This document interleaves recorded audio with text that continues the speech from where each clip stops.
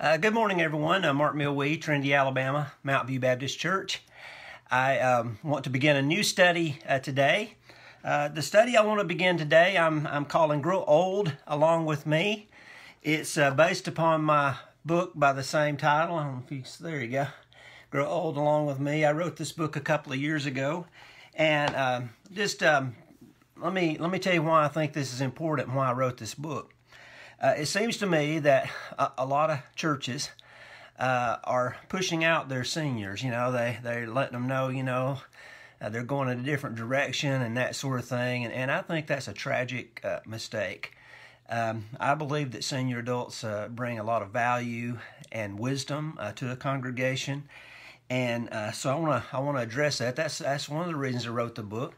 But I also wrote the book because I've dealt with a lot of seniors through the years, and I want to challenge seniors to bring value to their church.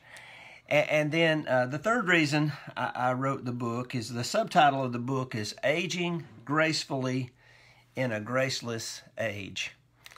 And whether we want to admit it or not, we're all getting older, and I've witnessed people who have aged gracefully, or I've also witnessed people who have gone into their later years kicking and screaming and not being very pleasant to be around. And so we have a choice, I believe, as we get older.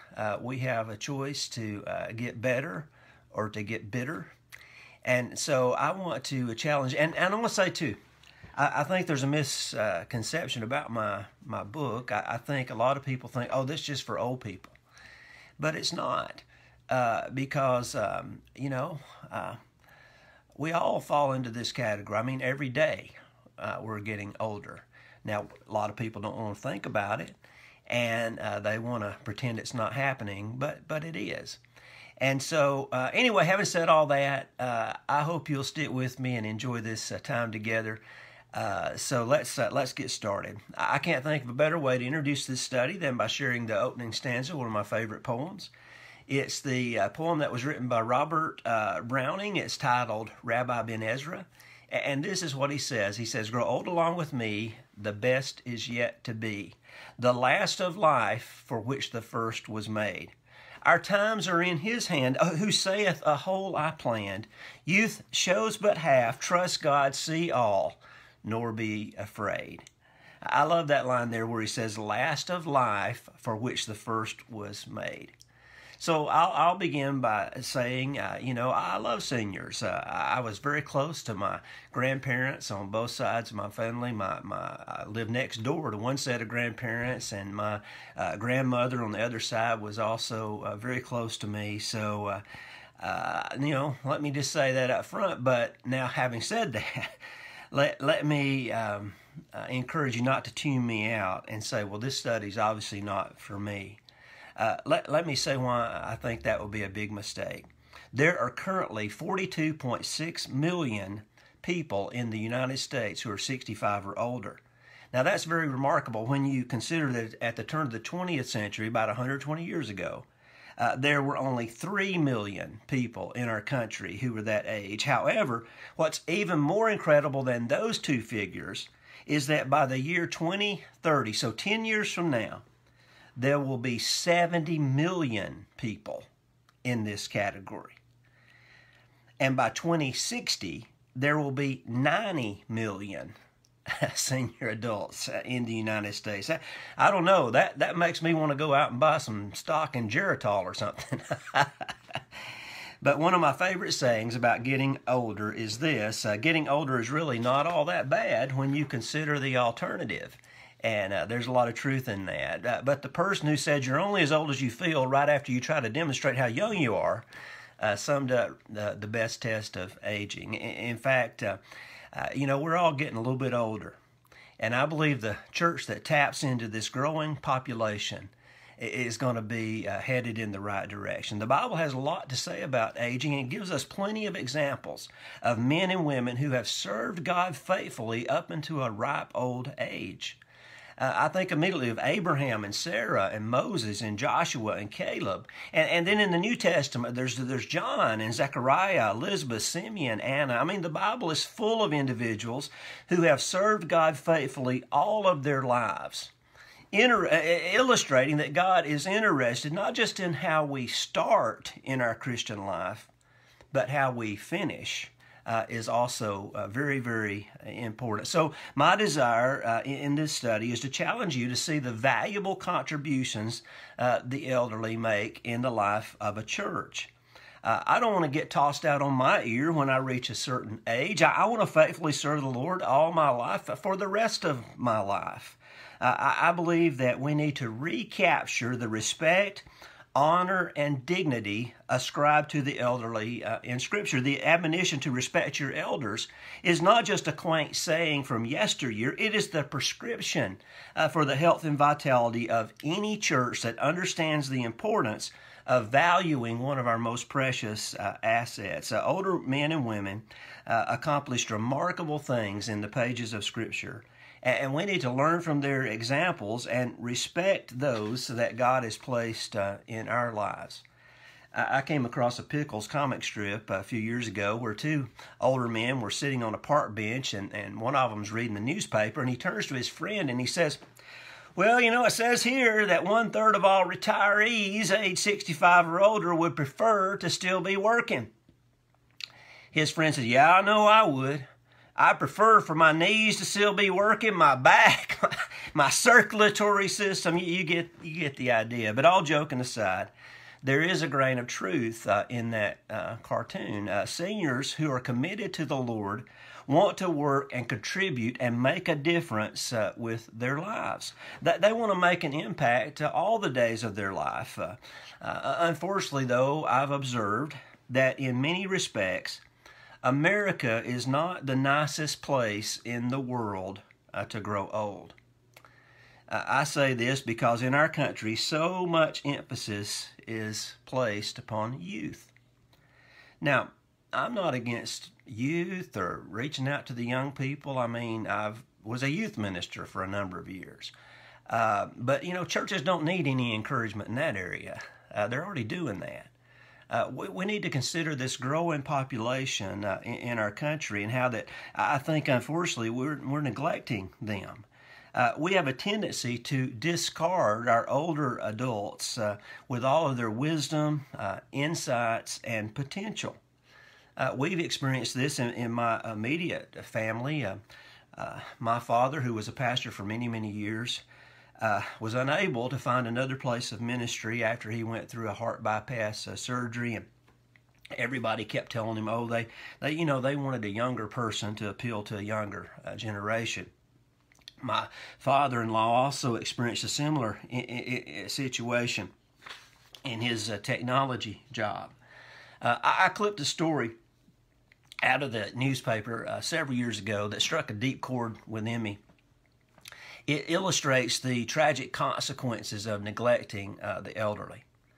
This lady writes, she says, "Today I entered a fast food restaurant and there was a little old lady standing outside with a shopping cart. She had a dress on and the usual cobbler's apron over it, ready to preside over her kitchen like thousands of other grandmas all over the country.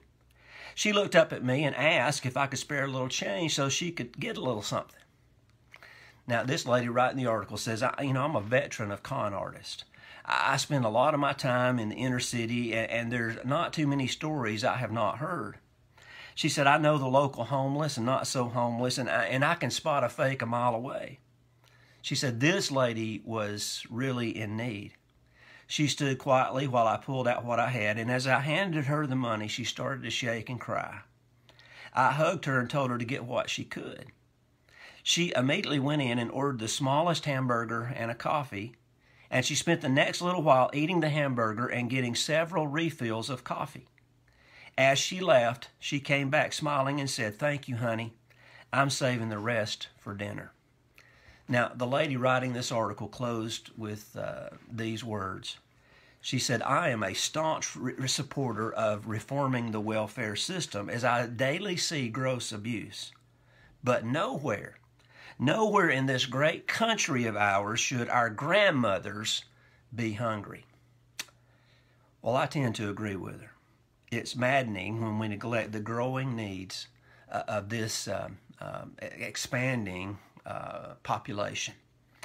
However, all that being said, I've seen a number of churches advertise by saying something like, "This is not your grandma's church," or, "Are you tired of traditional church?" or "A new church for a new day." And I understand the message that these churches are trying to communicate. They want people to know that their church is young and hip and exciting. However, when they launch their new work by intentionally alienating the seniors, or even worse, when they announce to a transitioning congregation, we're moving in a different direction and you older folks need to find a different place to worship. Man, I think that's a big mistake. I believe you're cutting off your nose to spite your face. You have alienated a large and growing segment of the population who desperately love Jesus and want to worship Him. You're hurting yourself by not taking into consideration all the wonderful gifts and talents and abilities that these older adults bring to the table, not to mention, listen, the financial stability that seniors bring to a church. Ed Lewis, the executive director of what's called CE National, in an article titled "Keeping Older Adults in the Church," he writes about his concerns with how believers view older adults in the church today. He began this article by highlighting numerous biblical reasons for reaching younger people. But then he adds, "But here's what scares me. We're losing our older adults. We must honor older believers, and we need to reach older people for Christ." He says in the USA there are more people over 50 than there are under 18. Who is reaching these folks? Are we losing them? Are they becoming detached from the church? And on top of all, the Bible honors age, not youth. Job 12:12 says, "Wisdom is with the aged, and understanding in length of days." It also states that young men must not rebuke an elder, and they are to treat elderly women like mothers. Man, I wholeheartedly agree with what he's saying. We got to find ways to incorporate senior adults into the life of the church. Charlie Sell, in his book, Transitions Through Adult Life, says, "From those who study the age, the message is clear. They want to be involved. They often feel discriminated against when excluded from offices and positions because of age. What older adults want is to be integrated into the life of the church." I've seen this personally. It's one of the things that motivated me to look into this issue because, in some places, the seniors are being just pushed aside. And it's sad. I want to give you some examples of that. The church I pastored in San Diego for a number of years, we offered two worship experiences on Sunday morning. The early service was traditional with choir and organ and hymns, and it appealed primarily to our seniors, not exclusively, but we had a lot of seniors that loved that service. The second service was contemporary with a band and drums and guitars, and all that. And it primarily appealed to the younger generation, although we had some older folks that went to it. Well, guess which service grew the most while I was at the church? Now, that was Southern California. It was in one of the trendiest places in America. But our early service grew on a consistent basis. And I was very intrigued by that. In fact, I did an analysis at one point and determined that 90% of our income was coming out of that traditional service. Now, I'm not down on contemporary worship. I enjoyed the second service, and I enjoy contemporary worship. However, I'm trying to show the folly of alienating all the seniors in your community. It certainly required extra time and energy and effort to provide that additional service. But it also paid high dividends for the church. Our traditional service, I believe, grew for two reasons. First, we were one of only a few local options for the seniors that wanted a traditional service. In some places, it's getting harder and harder to find that type of service. And then sadly, many of our folks that attended that service came from a nearby, what had been a mega church, that told its members, many of whom had been in that church for over 60 years, that they were moving in a new direction and they needed to find a different place to worship. We didn't seek these people out. Many of them came because they heard through friends that we had something for them and that we valued them. I'm telling you what, it was heartbreaking to sit and talk with an elderly couple and hear them tell you that the church they had given the greater part of their lives to didn't want them to come anymore. These were former leaders and deacons and elders. These were not people who were gossips or even people who were trying to spread nasty rumors about their previous church. These people were heartbroken and saddened by this turn of events. And we had the joy of welcoming many of them into our church family. The second reason our church grew in this area is because of the value that we placed upon seniors.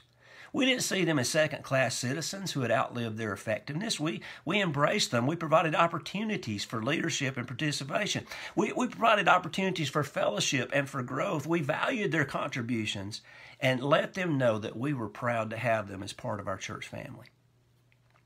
Stephen Matson, in an article titled "Have Churches Abandoned the Elderly?" says it's easy to stereotype old people as complainers and people who are out of touch. But it's time to start honoring the elderly within our churches and realize they have just as much value and worth as anyone else. They are part of God's good creation. Now, I hesitate to share this, but I'm going to go ahead and share it because the only way I can get some people's attention is by talking about money. We had a gentleman that started attending our church who had recently been widowed. And, we made him feel welcome, included him in our activities, treated him with dignity and respect. After approximately a year of attending our services, he called and set up an appointment with me. He wanted to talk to me. And it was during this time that he told me all of his story. I'd heard parts of it, but I'd never heard it all. It seems that he and his wife have been very active members in this other local church for many years. Regrettably, his wife contracted cancer and suffered for over a year with many difficult procedures and many hospital stays before her death. Although they had been very active in this previous church, nobody came to visit with them. Nobody called to check on her during her long and protracted illness. And as a result of this negligence, the first Sunday following her death was his first Sunday at our church. He then shared with me how he had come into a great sum of money and the desire of his heart was to give some of it to the church. Well, I had no idea how much he was talking about, and I graciously thanked him for his kindness and generosity and for thinking about the church. Later that week, he brought me a check for $50,000. He also told me there would be another $50,000 coming before the end of the year. Now, for all intents and purposes, that money should have and would have gone to the other church had somebody taken the time to minister to he and his wife during their time of need. We didn't welcome and embrace this man because we thought we might get some money out of him someday. I didn't have any idea he had two nickels to rub together. We valued him as a person of dignity and worth, and then, God brought this wonderful gift. So does that mean the same thing will happen to you if your church starts embracing senior adults? Well, of course not. But it's still the right thing to do. It's the honorable thing to do. All people are precious in God's sight, including our senior adults. They have wisdom and skill and an eagerness to serve. A few years ago, I was at a pastor appreciation luncheon where the speaker asked all the pastors in the room to stand up. Well, the crowd applauded, and then he asked everybody to sit down who had been a pastor for 1 year or less. He had folks then sitting down in 5-year increments. When he got to 20 years or less, I was still standing and over half the room was already seated. I thought, man, I must be getting older. I've been a pastor now for over 25 years, and if you add the years I spent in youth ministry, I've been in full-time ministry over 30 years now. And I can hardly believe it's been that long. It's been an interesting and rewarding experience. I like what Paul says to the church in Philippi. Forgetting what lies behind, straining forward to what lies ahead, I press on toward the goal for the prize of the upward call of God in Christ Jesus. My prayer is that with God's help, I'll be able to press on for many more years. In fact, compared to the two guys in the room who are still standing at the end of the recognition, I'm just getting started. Both of them have been faithfully serving the Lord for over 50 years. Now, I applaud them for their faithfulness and encourage you to continue living faithfully each and every day. I've said many times before, I believe that consistency over time is where the real growth occurs in the Christian life. Seniors have so much to offer since they have age and experience under their belt, and they know when they're truly valued and appreciated.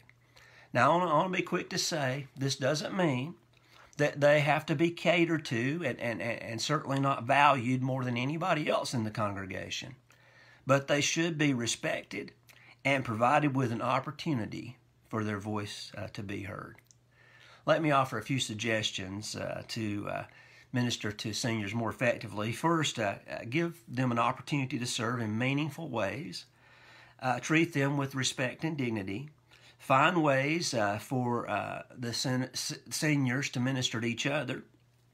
Encourage mentoring relationships between seniors and younger folks. Do some intergenerational events where everybody's together, so they can interact. Consider offering, if your church is large enough, an additional service with a traditional approach. Ed Lewis, the guy that I quoted earlier, offers this wonderful advice. He says, love the older people. Mobilize them for service. They want to be involved in helping to make a difference, and if you honor them, let them be honored by allowing them to be seen in the church. They are just as important as the other believers. So here's the crisis as I see it. We have this ever-increasing, expanding population of senior adults who are being pushed out of the church instead of being embraced and valued. They have important and significant contributions to make. So the question we have to ask ourselves is this: are we going to obey the Word of God and respect our elders? Well, that's the subject of our study next week. But before I leave you, let me give you a few questions that you can ponder and think about. Do you value and honor the seniors in your church?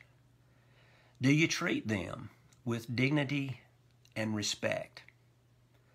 Do they know how much you value and appreciate them? What could your church do to reach more people in this growing age group? Well, God bless you. Thank you for watching today.